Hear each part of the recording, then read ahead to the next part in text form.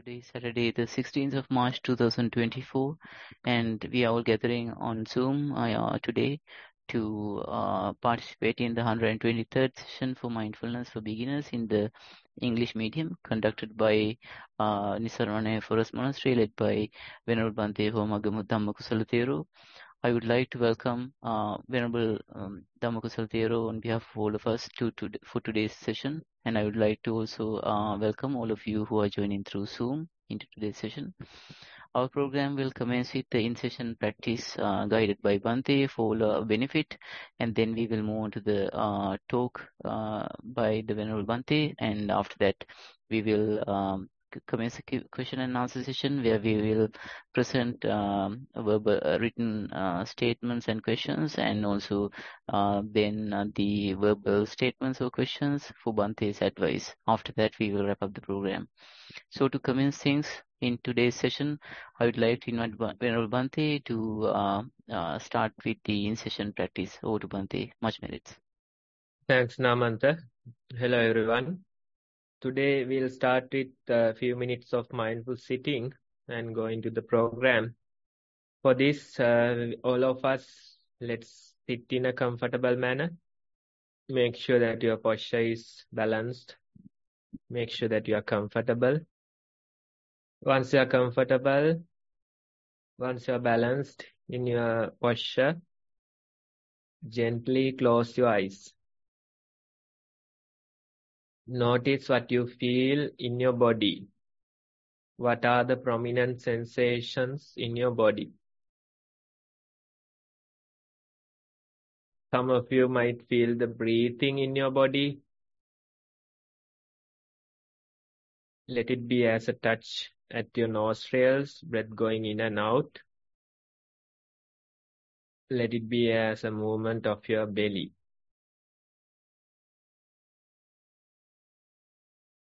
Some of you might feel the seated posture, the pressure on your back.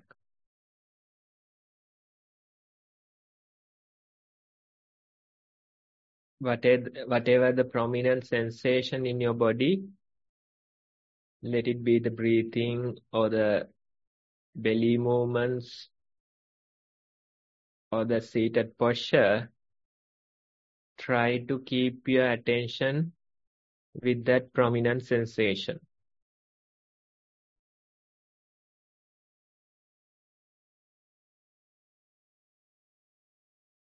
Try to observe few breath cycles mindfully.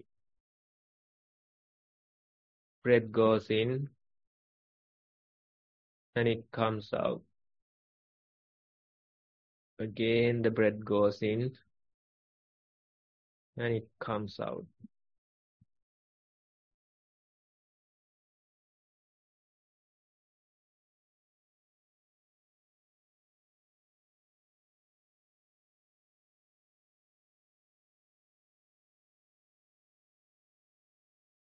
When you try this, habitually your mind will go to certain thoughts, memories, future planning. These things will grab your attention.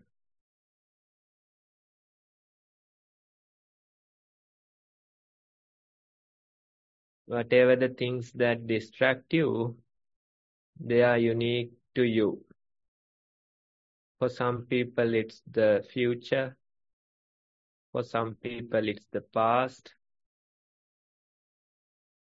For some people, it's certain other things.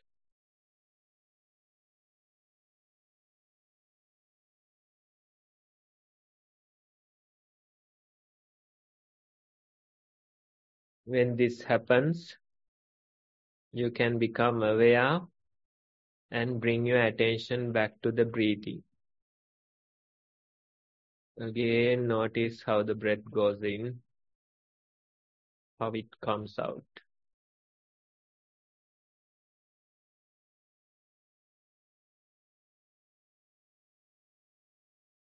Repetitively, the mind goes to certain things, forget the breath, but repetitively we try to bring our attention back to the breathing. Let's try to continue this way for a few more minutes.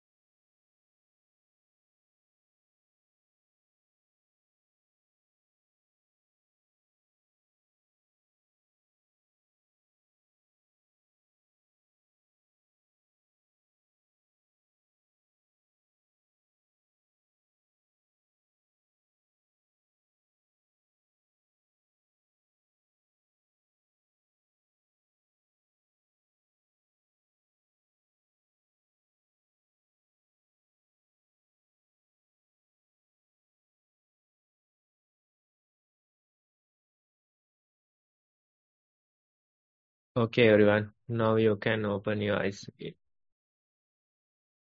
So that's just few minutes of mindful sitting, just to give you an idea.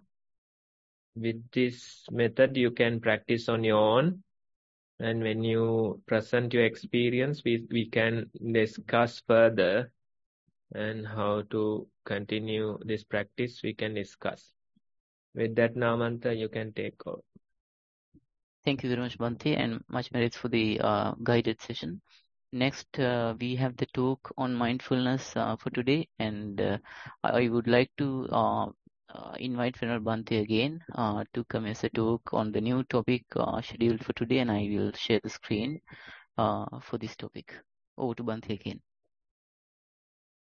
Okay, everyone. Today we have a new topic, and we'll take some time to discuss this fresh topic and see how we can relate this to our practice.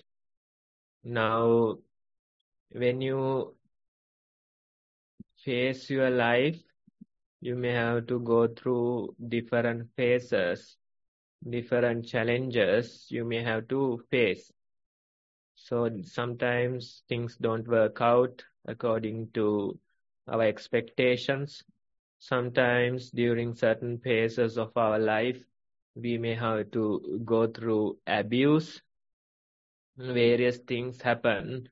So when such things happen, in a way, there's this method of saving ourselves. We, without even knowing, without even thinking, there's this automatic response to these situations, these difficulties in our life. We can simply introduce them as addictions. In a way, it's your mind coping with this trauma that you have to go through.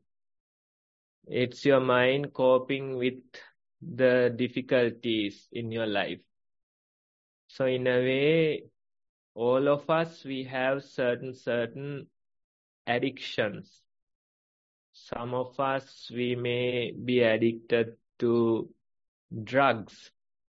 Some of us, we may be addicted to different methods of drugs.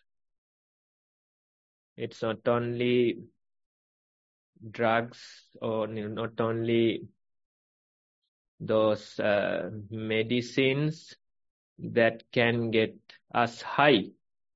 Instead, sometimes by spending so many hours on social media, some of us can get high.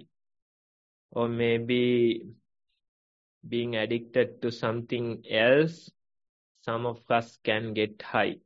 So you can see, in a way, this is more like an automatic response, your mind's way of coping with the suffering in life. It will create certain addictions, and with that addiction, you try to cope with the difficult situations. Maybe it goes back to the childhood, maybe a childhood abuse. Due to that history, due to that trauma, you might be caught in an addiction today. So this way we can see it is more like a coping mechanism. It might not be healthy, but somehow it is your mind's way of dealing with things. Right? So when we talk about addictions, time after time, we try to get rid of them. You promise yourself that I won't do this again. But next time when something comes up, next time when you have to go through a difficult situation, again you go and try to find the comfort of that very same addiction. So this way we can really see how we are trying to find some comfort through that addiction. It could be food, it could be drugs, it could be being a workaholic, whatever it is, we try to find some comfort with that addiction. Whenever you have to go through a rough patch, you automatically go to that addiction.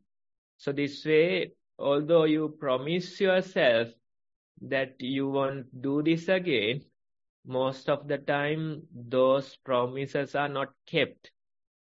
This happens again and again. Time after time, you try to get rid of it. Time after time, you end up hating yourself. Right? So this way, it won't work. Although you try, although you promise, it won't work. Instead, there should be some alternative method to deal with things like addiction. Especially when you say not to do it, our mind, in a weird way, wants to do that time after time. Even that Bible story, when the God said not to eat from this tree, that very statement was the source of their curiosity. If he didn't mention it, of course there would have been many more trees in the garden, but when somebody tell you not to do something, that very statement will create your curiosity. Right? So when we try to stop doing something, when we force ourselves to stop doing something, when we hate ourselves for doing something, that very forcing, that very hating will give more and more power towards that addiction. That is very natural. That is the natural behavior of our mind. You tell a child not to do something, and somehow it will find a way to do that very particular thing. Why? Because the parents said not to do. Even there's this story about Sigmund Freud. He went to see a nature park with his wife and the son.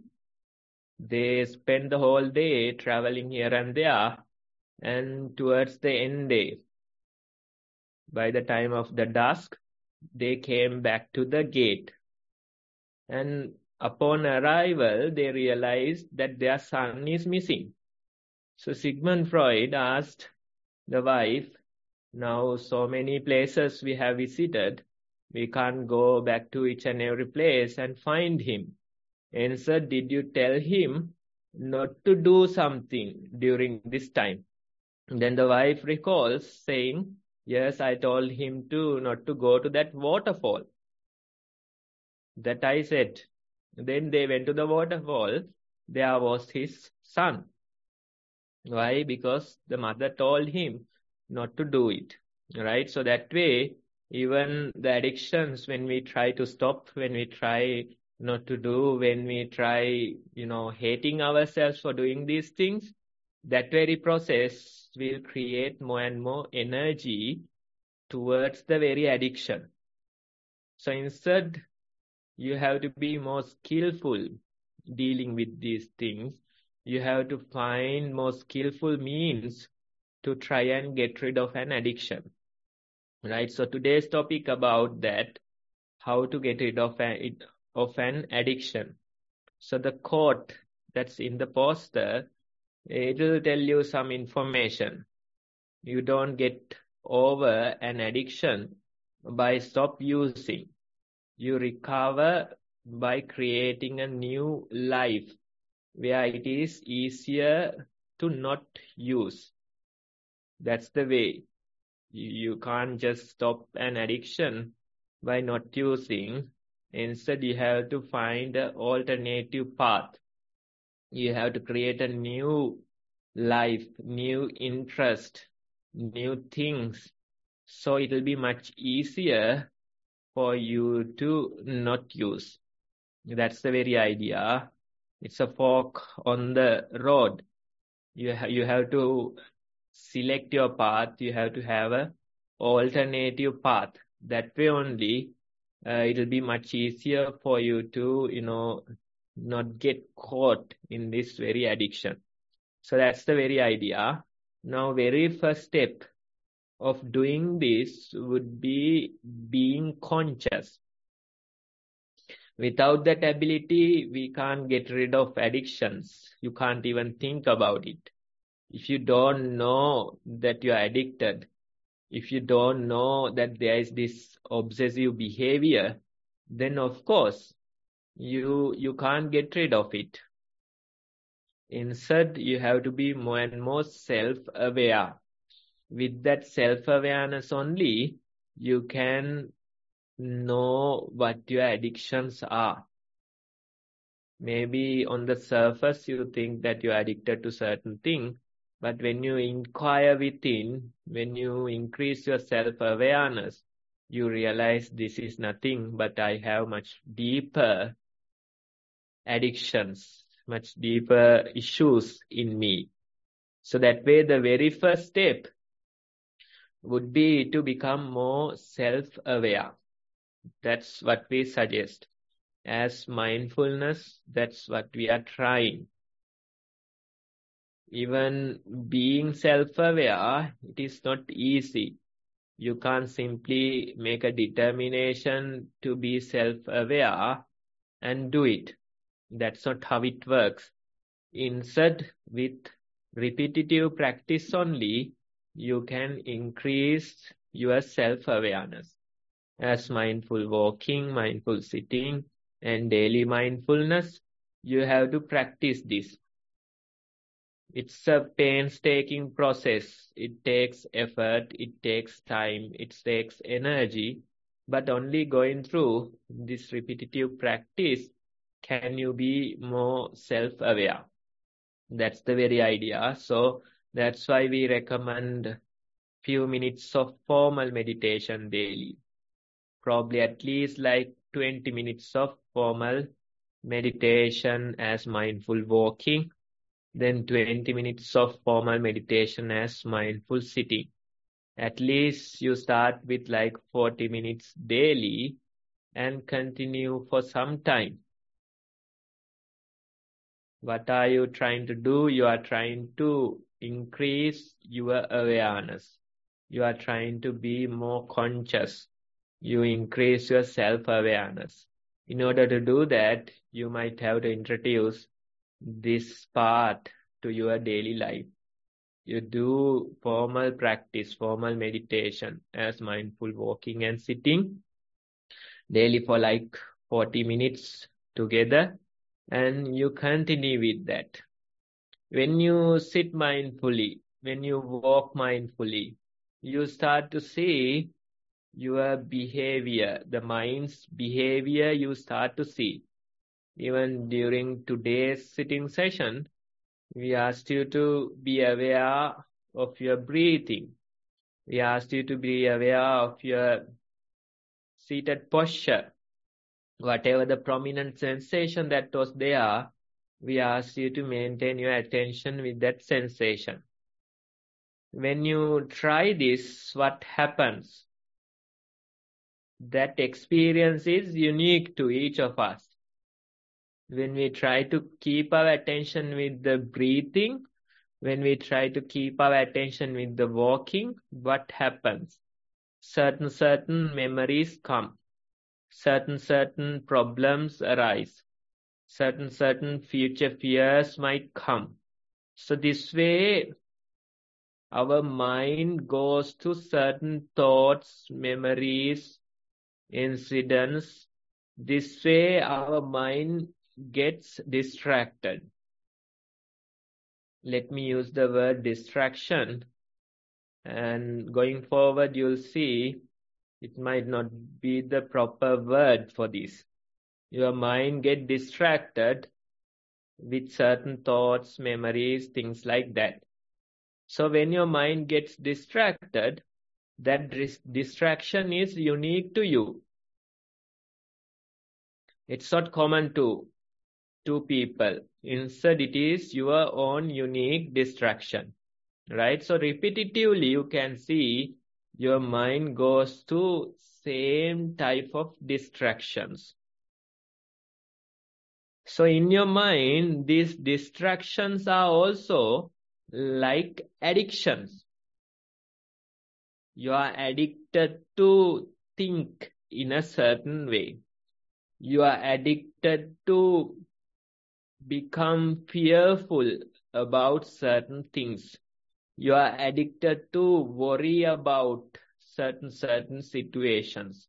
So this way, we can see each of us, we have a unique set of addictions in our mind. Now, when you see this, when you become aware of this, when you experience this in your formal practice, the natural tendency would be to resist it. We say we are getting distracted due to these things. We want to get rid of those distractions. A beginner, they will make that statement. You can see they are saying that if these things are not there, I can meditate. My meditation is troubled because of these things. If I can get rid of these things, I'll be fine in my meditation. But that's a wrong statement. That is not true. Instead, this is the very meditation that you have to go through. You realize these things are the unique addictions at the moment. So you realize that I go to these thoughts. With that realization, with that consciousness, you return back to the breathing. Again, your mind goes to the habitual thing. Again, you become conscious and bring your attention back to the breathing. Again, your mind goes to certain memories, thoughts. Again, you become conscious and bring your attention back to the breathing. So this way, you see the breath becomes the alternative path. Now your mind, it has a habitual path, habitual way of, way of the attention flowing. But instead, now you are making a conscious decision. Instead of your habitual nature, habitual path of your mind, you bring your attention to something else. So in a way, you are creating a new life. You are giving your attention to the breathing. You choose breath over other things. You choose the walking body over other things, not by suppressing the thoughts, not by suppressing the emotions. Instead, consciously you become aware of these thoughts, emotions. Consciously you choose the breathing among these things. Consciously you choose the walking among these things. Consciously you choose the bodily sensations among these things. That very training you are doing. Earlier you allowed your attention to roam freely, but now you are conscious and you choose certain objects to bring your attention to. So that's the very idea. Some people, they ask, what is the purpose of bringing your attention to the body? What is the purpose of observing the breath? Is there some magic in the breath? They ask. Right? They ask whether there is some magic in the breath. There's no real magic in the breath. What happens is that this is an alternative object. This is an object that is not harmful to you or the others. If you keep your attention with the breath, you will be safe. If you keep your attention with the bodily sensations, you will be safe. So there is no real magic in the breath.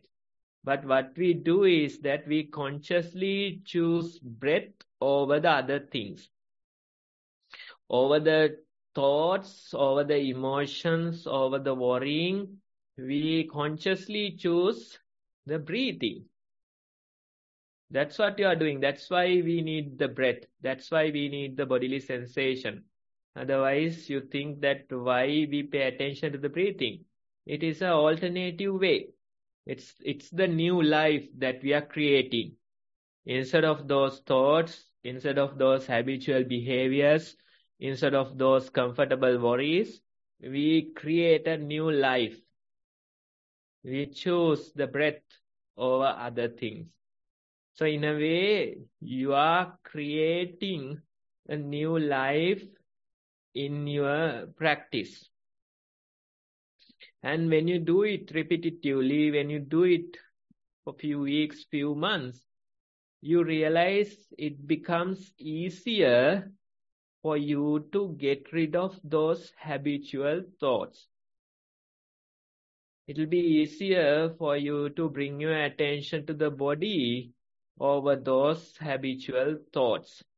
Still those thoughts are there, still those addictions are there, but now you become more skillful of bringing your attention to the bodily sensations or the breathing.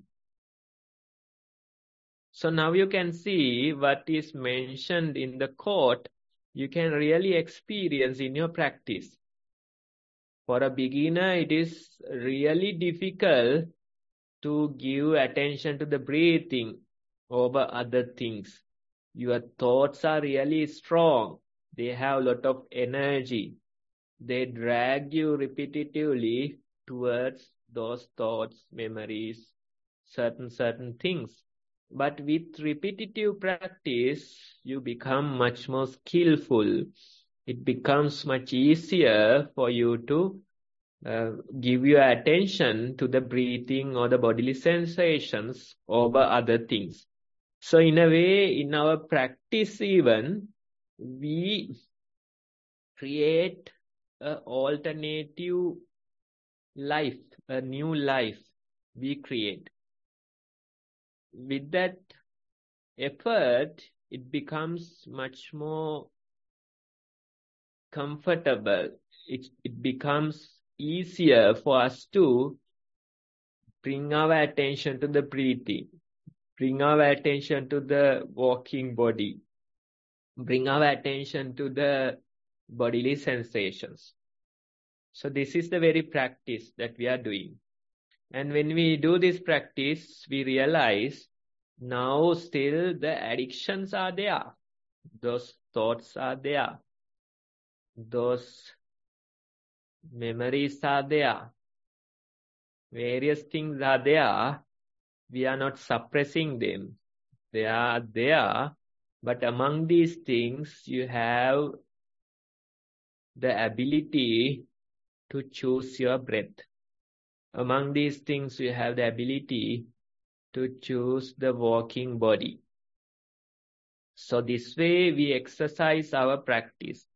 Repetitively we do this type of a practice. Now in your life also, this change should happen. That's why we give priority to the practice. Only by practicing this way, you will become more conscious of yourself. You'll become more self-aware. This way you continue your practice. This way you do.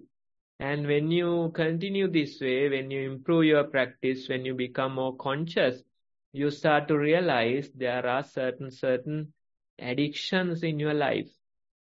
These addictions, you become aware, you know that they are bad, you know that they are hurting you, you know that they are disturbing your day-to-day life, but still you can't get rid of them. Still you can't stop them. So we are not asking you to stop. Instead, what we say is, become more conscious of these things.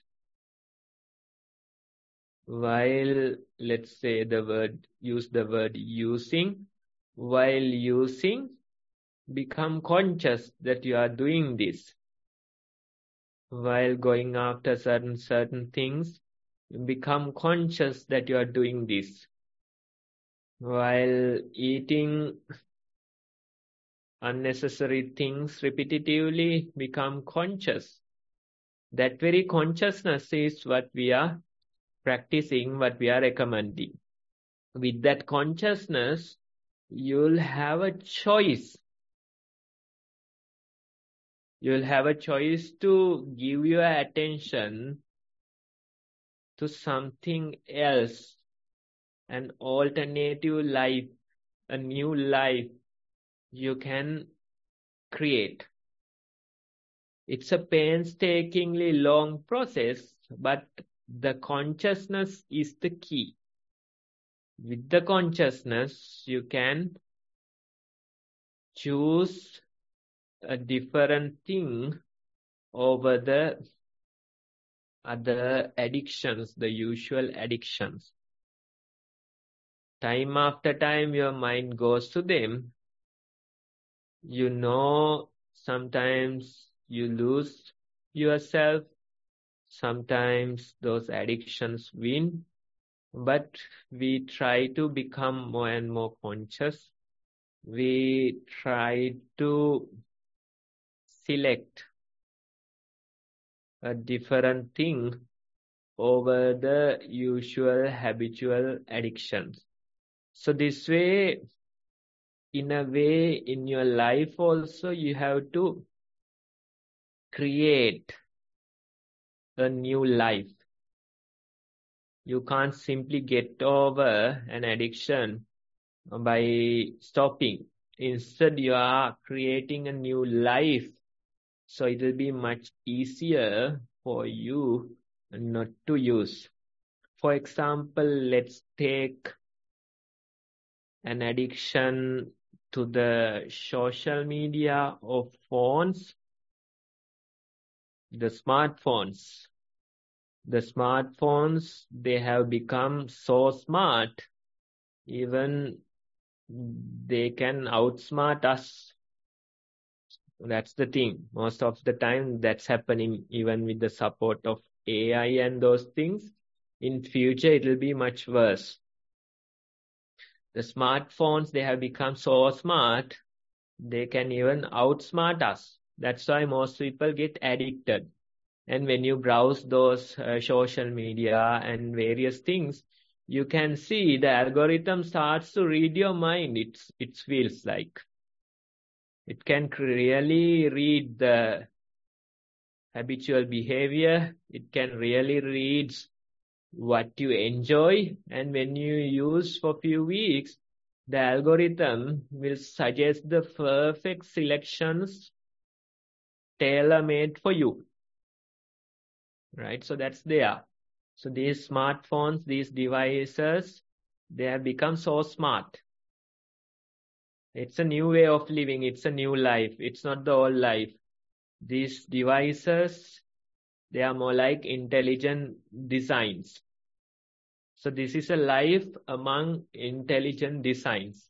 So if you don't know, if you are not conscious, then it's natural that you get addicted to these things. You get caught in these processes, right? So let's take such an addiction as an example. Phone addiction, right? So if you start using the phone, let's say you start saying like I'll use like 10 minutes and you end up using it for 2 hours. That is the behavior. That's how it happens. And in the meantime, you forget, you postpone, you avoid doing your necessary things. Maybe it's the time that you can spend with your children. Maybe it's a time that you can go outside and, exercise. So this is how it works. So these type of addiction, now what can we do? What can we do? Somebody was telling me, now I intentionally avoid the phone. I intentionally leave it at home and go for a walk. I intentionally go to the garden and do certain things so I don't encounter my phone that much. So maybe you will be late to answer your calls, but that's fine. In few hours, you can return them. So this way, you just, intentionally do something, find an alternative way, right? So what's the source of this? Very consciousness is the source of this. If you are not conscious, you'll get caught. Consciously, we choose something else over these addictions. Repetitively, we choose something else over these addictions. That's the same process as meditation. That's why we say the meditation will help you. You have to do that training as walking, sitting, daily practice. Then only you can do these things in your life. Then only you can get rid of the real addictions in your life. So that's a simple example of dealing with a phone addiction. You know that if you start using, you'll spend few hours doing the same thing. So instead of doing it, you intentionally go outside. You spend time, you go forget the phone at home and you go out. So that way, these might be like temporary solutions, but still you consciously make a change. Consciously you create some alternative way. So these things matter. These things help a lot. Even the word, the sublimation. Some of you might even know sublimation. They suggest that that's a positive way of dealing with certain negative things. For example, let's take the writer Harry Potter book series. The writer, he was suffering with depression, I guess. Depression and poverty. And this was the sublimation. This was the solution for those things. And when you are busy doing something worthwhile, doing something interesting, naturally those addictions go away. So sublimation is using these addictions and creating a new life. For example, a young boy who is suffering with hate, who has a short tempo, he might use that same energy to play a sport. Let's take boxing as an example. Inside the ring, you can release your hate. But when you come outside the ring, you have to behave yourself. That's the only change that will happen. You can't express your hate everywhere. When you are inside the ring, you can express, you can let it out. But when you come outside, you have to control yourself. You have to behave yourself. So these things are valid ways of dealing with an addiction. So you can see it's not about stopping. It's not about, getting rid of. Instead, you consciously create a new life, being busy in a new life. That way you can get rid of. Probably get rid of is the not the correct word. Instead, we can say it will be much easier for you to not use. That's the way, right? You create a new life. You create keep yourself busy with new things, and it will be much easier for you to not use. So that's the real way. That's the proper way. You have to be conscious and you have to select an alternative path instead of the usual habitual path. So that's the very idea. You can practice this. Initially, you can practice this in your meditation. then gradually you can extend it towards your daily life and try to see how you can get rid of the addictions in your life using these alternative ways, alternative methods, bringing your attention to something worthwhile, giving your priority to something worthwhile.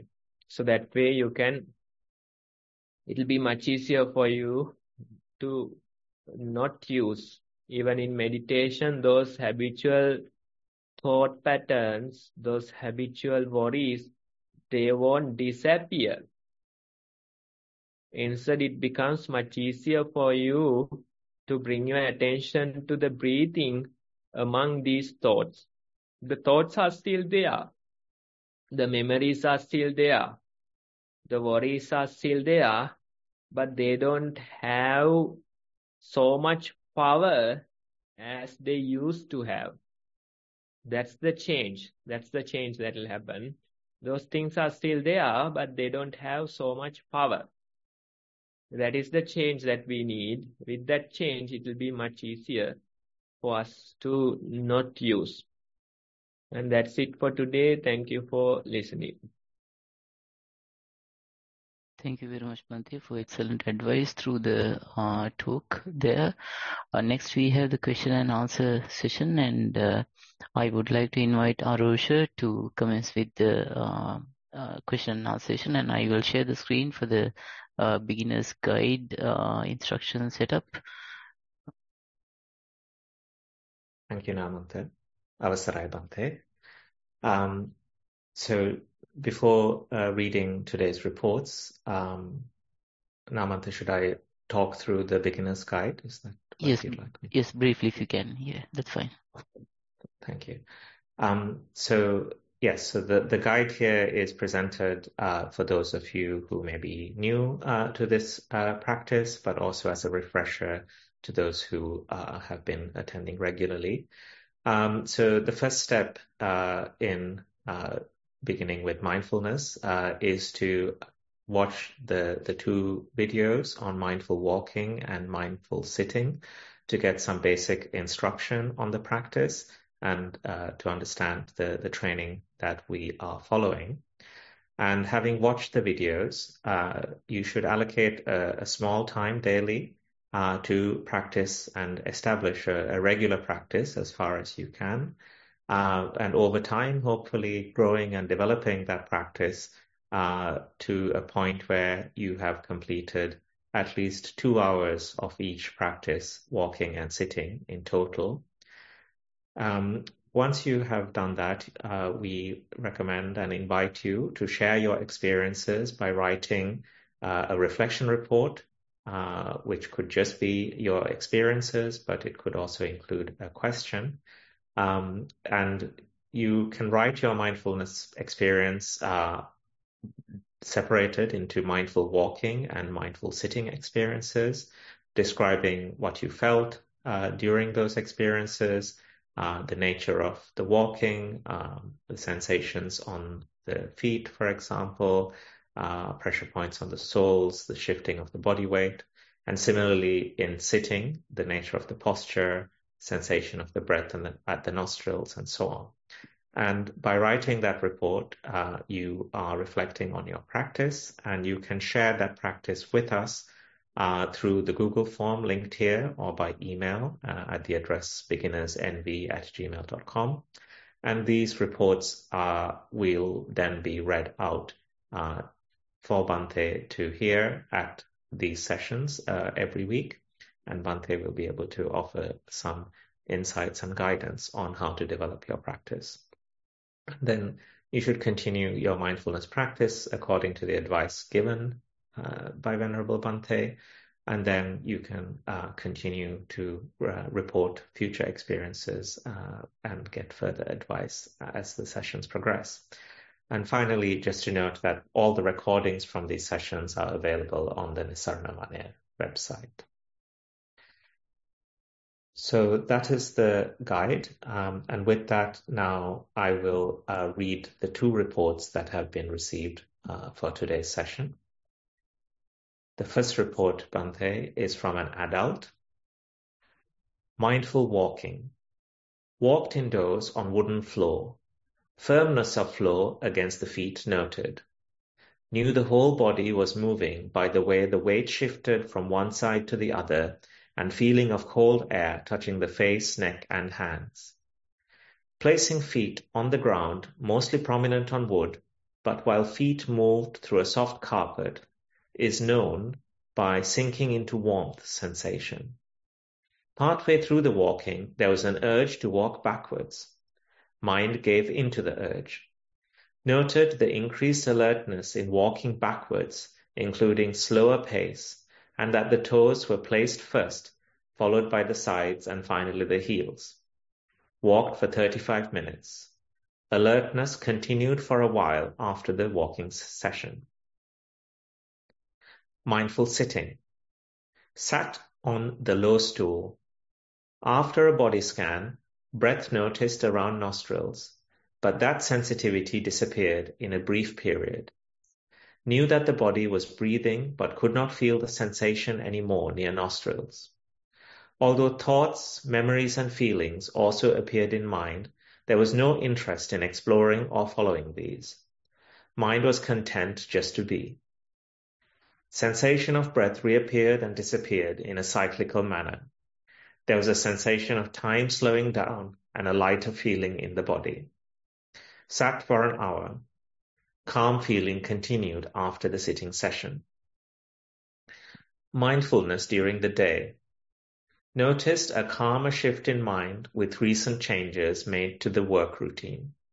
Chose to work 4 days a week with Wednesdays off for a couple of months. Still getting used to the idea and know this is adding well to the work-life balance.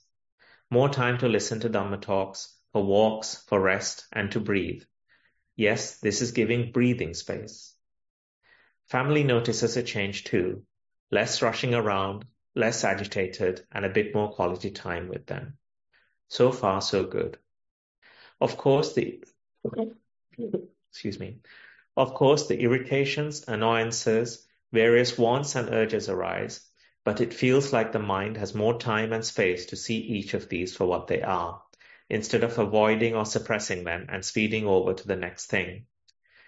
The more these are watched, the less power it seems to hold. A couple of instances at work, as well as in personal life, would have easily aroused unhealthy reactions, but now the presence of mind arises quicker and therefore allowed a better option to be chosen. Even when formal practice may be missed occasionally, the option of being mindful with activities at hand is becoming familiar. Had a secure feeling about if this was practiced increasingly and if being present was second nature, then whether working, resting, interacting with others, or was on deathbed, there is nothing more that may be needed. Dear Bhante, look forward to your valuable feedback. Much merit to you and to the organizers. End of report. Arosha, can you please repeat like last 5 sentences? Of course, Bhante. A couple of instances at work as well as in personal life would have easily aroused unhealthy reactions, but now the presence of mind arises more quickly and therefore allowed a better option to be chosen. Even when formal practice may be missed occasionally, the option of being mindful with activities at hand is becoming familiar. Had a secure feeling about if this was practiced increasingly and if being present was second nature, then whether working, resting, interacting with others, or on the deathbed, there is nothing more that may be needed. Dear Bhante, look forward to your valuable feedback. Much merit to you and to the organizers. End of report. Okay, thanks. Now, if I start with the sitting part, now we choose breathing over the other things. We give preference to breath over other mind objects, right? So in a way, we are creating an alternative addiction, let's say. Instead of the usual habitual addictions, we create a different addiction. It's not harmful, it's not harming us. So the breath, we become addicted to the breath. But when practice evolves, this addiction will also disappear gradually. So that's what you are experiencing in the sitting. You kept your attention with the breathing, but when the practice evolves, the breath disappears. So that you can take as a positive, a good omen. The breath is not there, the body might be breathing, but the perception of the breath is not there. Right? So that's a good change in your practice, because if you keep holding on to the breath, then that's not the true peace. You have to let go of everything. In order to let go of everything, you have to let go of the breathing as well. But that happens naturally, so comfortably, so peacefully in the practice. So this is how it happens. So next time when the breath returns, you don't have so much attachment towards the breath, because now you know the breath is not so much reliable. It might again disappear after a while, right? So that very training is important. Repetitively, you do this. And with time, you are not relying on the breathing even. You simply know how to continue your mindfulness without an object of mindfulness. Simply the mindfulness continues without a particular object of mindfulness. Thoughts come, sounds come, bodily sensations come, various memories come. Among all these things, you are able to continue your mindfulness, right? So that's the way, that's the practice. And regarding the comment or the statement about the work-life balance, now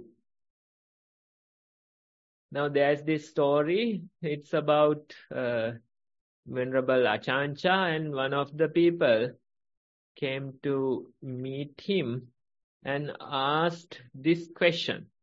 In a way, it's a weird question, but the Bhante answered this question in an insightful manner. The question was, why are we born as humans? That was the question. Then Achancha answers, not to be born again. Not to be born again. That's why you are born as a human, not to be born again. Right? That was his answer. So in this life, why are we born? We are born as humans.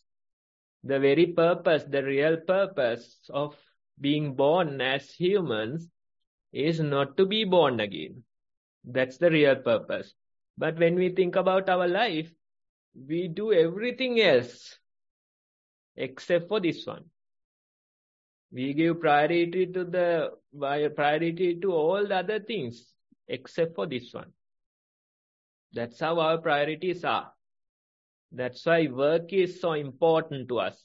That's why earning money is so important to us, right? So we do everything else except for the real reason. Why are we born? Not to be born again. That's the real reason. That's the real purpose of this life. But instead of that, everything else we are doing. Okay? Now in your statement, you are saying that I preferred my peace over earning money. I preferred my peace over, being busy. That's a positive change. That's a positive change. And you see the effect of it. Your family members notice, you feel incremental levels of peace within. So that's a good change. Maybe in few months you may have to go back to the old schedule. That's fine. But at least you have made a choice to become peaceful within. You have made a choice to you have given a preference to the peace over other things. So that's the very idea, and that's the very purpose of this life. Find lasting peace within. That's the very purpose. There's nothing greater. But whatever we are doing except for that one, those things are out of the topic. Earning money, helpful, but out of the topic. Not the real priority in life. Raising children, of course, good, but not the real priority in life. Enjoying, traveling, various things, good, fun, but not the real priority. So remember that story, why are we born as humans? The answer is not to be born again. That's what he said, not to be born again. That's the real purpose of being born, right? So that's the very idea of this practice. We have to give priority to it. And towards the latter part of your statement, you are mentioning that even on your deathbed, if your mind has this peaceful nature, I'm sure you will be fine facing it. What happens to most people is that they don't do their real purpose in life. They keep postponing, they keep avoiding, and on the deathbed, they had to face the reality of their mind, the thoughts, the emotions, everything, burning feelings, sensations, memories, fears, extreme pain in the body, right? So everything you have to face suddenly on your deathbed. Can you die peacefully? Right? So in meditation, what we do, in a way, we prepare ourselves for the death that everybody has to go through. Everybody has to face it. We don't know when is the time. Probably the next moment would be your time. We have no guarantee, right? We think that I'll live this many years. That's only in your mind, a delusion in your mind. In reality, there's no guarantee. You have to accept that. Next moment could be yours. We don't know. Data says every second, 2 people die in this world. So you can wait a second and check yourself whether you are still alive. Just, poke yourself and see whether you are still alive. And if you are alive, you can be grateful that you lasted 1 more second. 2 people went, but you weren't selected. Right? Wake up in the morning, check whether you are alive, and be thankful that you are alive. Right? Go home and check whether you are alive and be thankful that you are alive. Because every night, so many people, they receive, they are calling. Right? So this life is so uncertain. You have no guarantee. And one day, you'll have to go through this reality, the death. Right? So if you are not ready, then it'll be a real trouble. So this is the very preparation. We investigate within. We feel the deep feelings, states of our mind. We prepare ourselves gradually. And when the time comes, it's just another phase of this meditation. Right? So that's the very purpose. Thank you for sharing those points and continue your practice. I'm sure one day when the time comes, you'll be prepared to go through that very experience. Thank you very much, Bhante. The second report is also from an adult. It begins, Daily Mindfulness. This week, after spending the first 3 days in a calm, happy state of mind, a situation arose where the underlying tendency of anger arose with a vengeance, over others not behaving the way expected of them. During the rising of the anger, mind was conscious. It was unhelpful to all parties and resulting in unwholesome results. Aware the anger was due to the strong sense of I. Was able to control the speech only to some extent, but the mind continued in anger. Noted the warmth in body, heart beating faster whilst angry. Noted the surprise both during the episode and as time passed at the severity of the feelings that arose. In order to calm down, listened to a sermon, which was like pouring water on a fire as the anger just dissipated, as the priest spoke of dukkha arising due to expecting others to have gratitude for one's actions and expectations of certain types of behavior. The first thing to remember was others would not behave as one wants, and that expectations would give rise to unsatisfactoriness. He said, when there are no expectations, no anger or disappointments arise. Following this and reflecting on the arising of the feelings and why the mind was back to the happy, calm state. In the following 2 days, similar behaviors from others were not met with arising of anger, but awareness of the non-self nature of their behaviors, as much as the lack of control over the anger that arose during the previous day. With gratitude to Bhante and organizers. End of report. Okay, thank you for sharing. And if you may feel like that you failed during that incident, but that's not a failure. Instead, it's another opportunity for you to learn. If you have the right attitude towards these incidents, if you have the noble view towards these incidents, if you have a meditator's view towards these incidents, it's not a failure. And another opportunity for you to grow, another opportunity for you to learn, right? So only by going through such experiences we'll be better prepared next time. That's what you are saying, right? You are better prepared. And next time also sometimes you fail. You fail.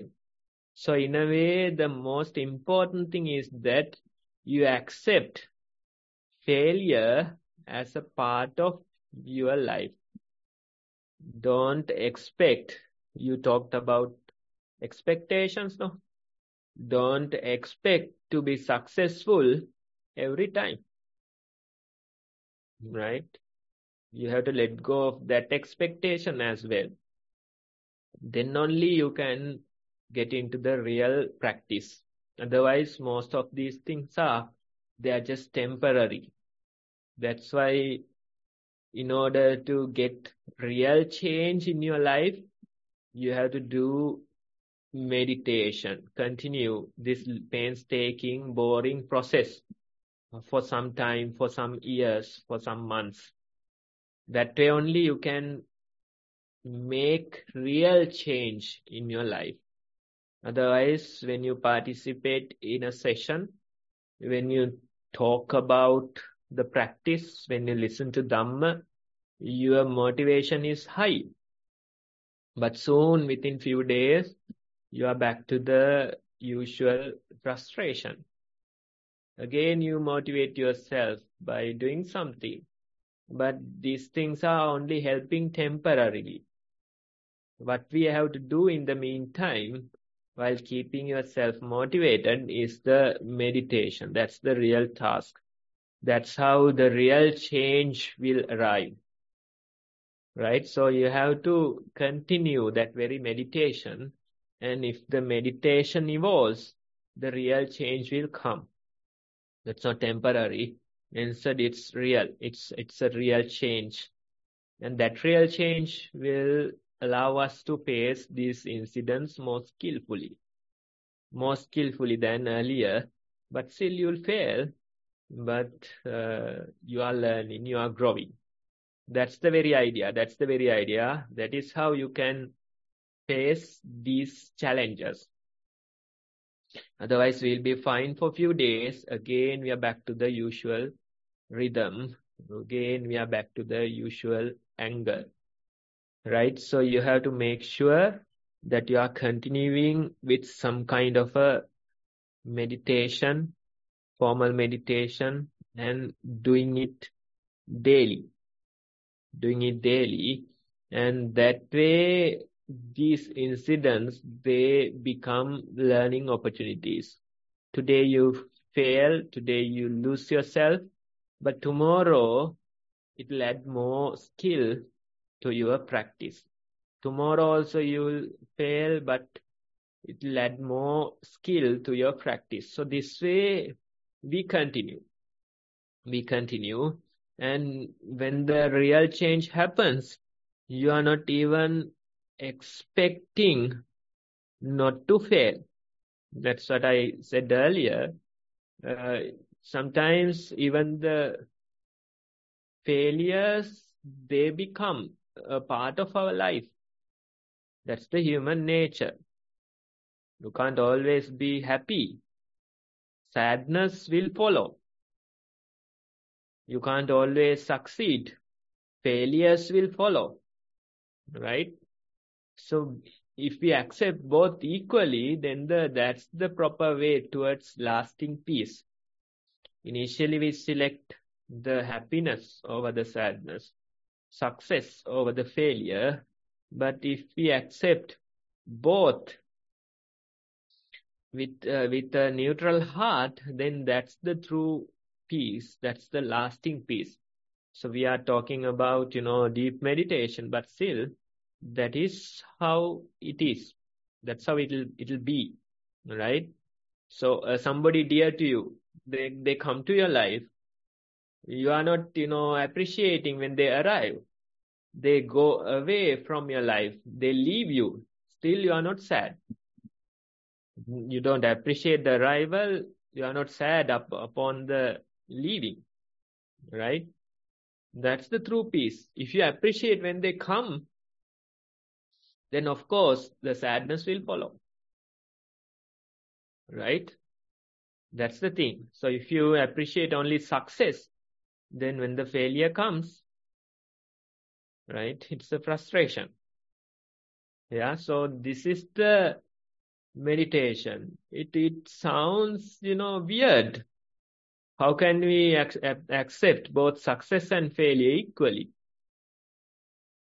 How can we accept happiness and sadness equally? It is not humanly possible, we feel. But with repetitive practice, long-term meditators, they realize even the success or the failure, they too are parts of this human nature. Happiness or sadness, both are two sides of the same coin. Right? So that very realization, that very acceptance will come with time. With repetitive practice only it will come, right? So what we suggest, this is a good learning opportunity. Thank you for sharing what you experience. And going forward, continue with your formal practice, continue with your meditation, and that's how you can do lasting impact, lasting change. Thank you very much, Bhante, for those insights. Much merits to you. Now we have a little bit of time if anyone would like to ask questions, either based on the talk today or on the practice reports and the reflections shared by Bhante. This is an opportunity. If you raise your Zoom hand, we can invite you to ask your question. While people are thinking about a possible question, I would like to ask a question, Bhante, if that's okay. Bhante, your talk very usefully highlighted this importance of making it easier to live a life, a new life, separated from the addictive behaviors we might have. And it reminded me of some something I read by a behavioral psychologist called B.J. Fogg, who talks about the relationship between motivation and the ease of doing something. And so if something is easy to do, even if we don't have much motivation, it turns into action very easily. Whereas if something is hard to do, we need to have a lot of motivation in order to turn our intention into action.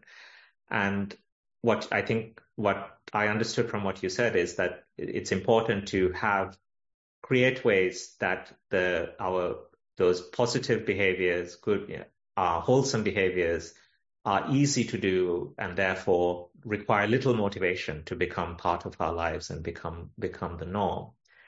But I was curious, Bhante, if you could share some thoughts on the role of making unwholesome behaviors harder to do and therefore to make them the role of creating kind of friction, creating obstacles in our lives to try and make the addictive behavior harder to do and therefore less likely to turn into action.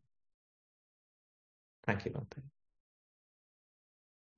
Yes, thanks for that. That's a good point. Now, less motivation when it is easier to do. You can easily do something, get active towards something.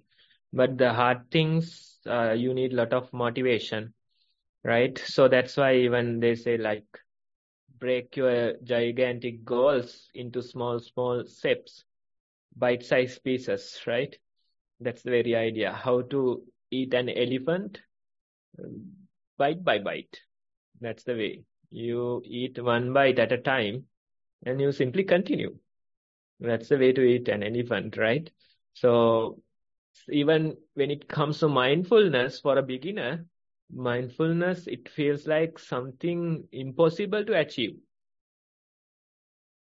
Even I felt like that when I started. I felt like this won't work, right? So it feels like impossible.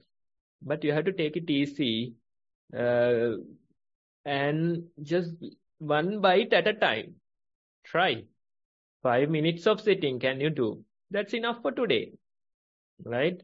Tomorrow it'll be another fresh day. Can you try a few more minutes of sitting?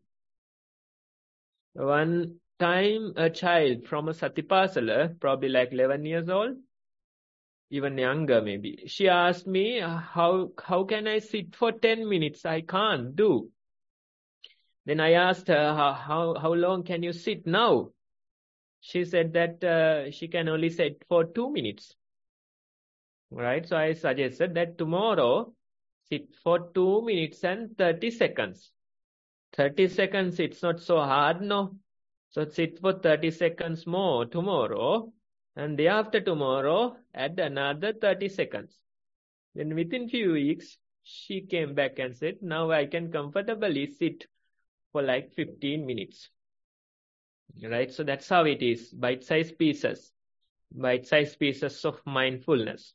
Okay? That way we can make sure whatever the goals seems or goals appear, mindfulness appear, we can gradually move towards that direction. Right? That's another thing that came to my mind listening to you. And finally,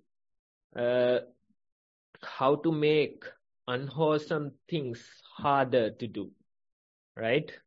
How to make wholesome things easier to do. That's a good question. Now, the way to do that is to transform your mind. Now, if your mind is unwholesome, then it will be easier for you to do the unwholesome things.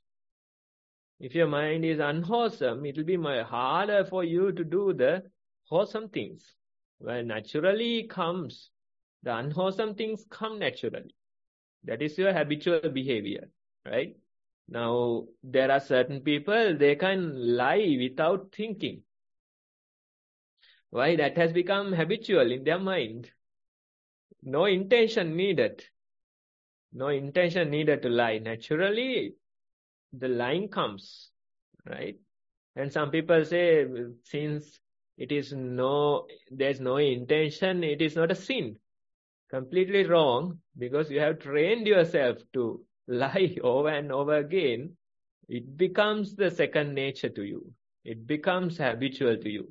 So it's a really dangerous situation. You lie without even realizing. Lies come naturally to you. But what happens when you improve yourself little by little, when you make your mind wholesome little by little, when you continue with your meditation little by little, one day you'll reach a point that still you lie, but you have to put some effort towards lying. Now you have become more truthful in your words. If you want to lie, you have to put effort. Now the lying doesn't come naturally to you, habitually to you, right? What happens? The mind changed. You made a more wholesome mind within. And with a wholesome mind, still you lie, but you need to put some effort towards that. It won't come naturally to you.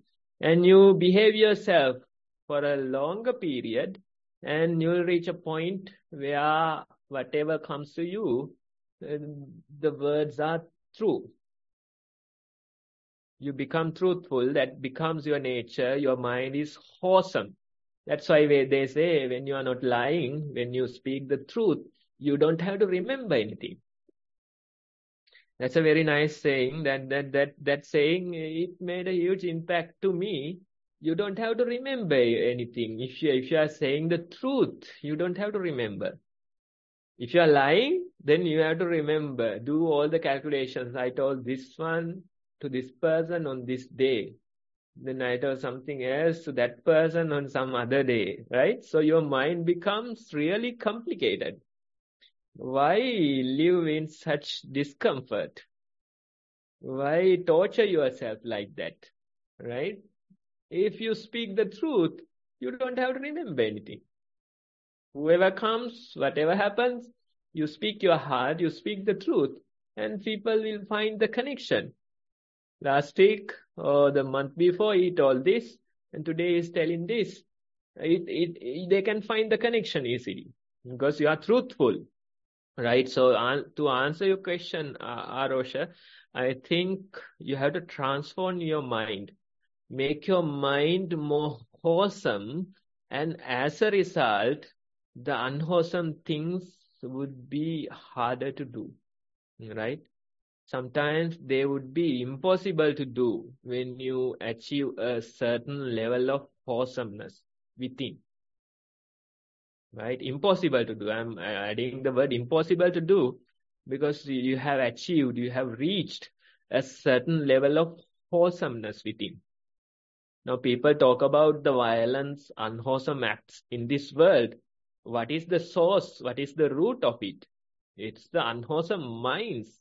It's the violence in your mind that results as a violence in the world, as unwholesome acts in the world. So without transforming the within, you can't transform the outside world. No amount of rules, regulations will do, right? No amount of technology or the surveillance will do, right? They'll find more unique, creative ways to do the same unwholesome things. Why? Because the mind, it has the nature, the unwholesome nature, right? So if you want to change the world for better, you have to change the mind first. Start within. Don't think about the family members, right? When we talk about these things, people, they think, okay, I have to correct my family members. No, start within. That's the proper place. Change yourself first. Change your mind for the better. Create a wholesome mind. As a result, the entire world will be wholesome. It will have the impact. So that's the idea. So if you want to make the unwholesome things harder, you have to change the mind. Wholesomeness, it should be the natural nature of your mind. Then, of course, the unwholesome things would be much harder to do. I hope I justified your question. Much merit, Svante. Yes, that was a very helpful response, and much more to consider and put into action as well. Thank you. Yes, Samantha has put a comment into the chat that also, could the happiness of a wholesome mind itself be motivating? It becomes a self-fulfilling prophecy, I guess, is the question. Yes, we wouldn't call it exactly happiness, but the peace within. That very nature, the peace within, could be a real motivator in order to move towards the same direction, right? So that's why even like those Bodhisattva stories, they talk about this momentum. It's about creating the momentum. Temporary, you fail sometimes, right? But you continue that momentum, right? So that very peace within, we wouldn't really call it happiness.